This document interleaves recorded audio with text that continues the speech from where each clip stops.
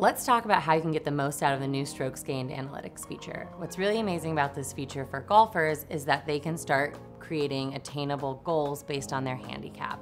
Before digging into the data, we have to adjust the filter. And this filter is pretty amazing because it gives you the power to adjust for a target handicap. When selecting a target handicap, you have the ability to select from up to a 20 handicap all the way to a tour player. And this is really powerful because this hasn't existed before, and now you can start creating attainable goals based on your game. So if you're a 15 and you want to be a 10 by the end of the year, you can just select which handicap you want to go, a 10, and then you can start to see what that means for your game and what aspects you need to focus on.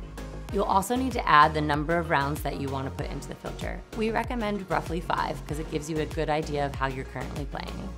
Once you've selected your target handicap and the number of rounds you want, you just have to hit Apply Selection. When you do that, the Strokes Gained Analytics feature will populate with your data. Now that you've made it to the overall game screen, you can see a high-level view of your game and the individual breakdown of each facet. While strokes gained data can be really complicated, we've targeted the top 3 insights to help you improve your game so that you have a simplified, clear path to help you improve.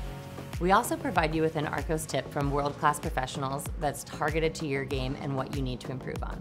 If you continue scrolling, you can get to the trend analysis, which is a great way to see an overview or individual rounds and where you gained or lost your strokes.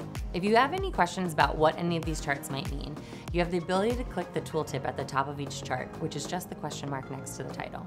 Your scoring analysis allows you to see how you perform on par 3s, 4s, and 5s. What's even cooler is you can see how you're performing against your target handicap for birdies, pars, bogeys, and doubles and above.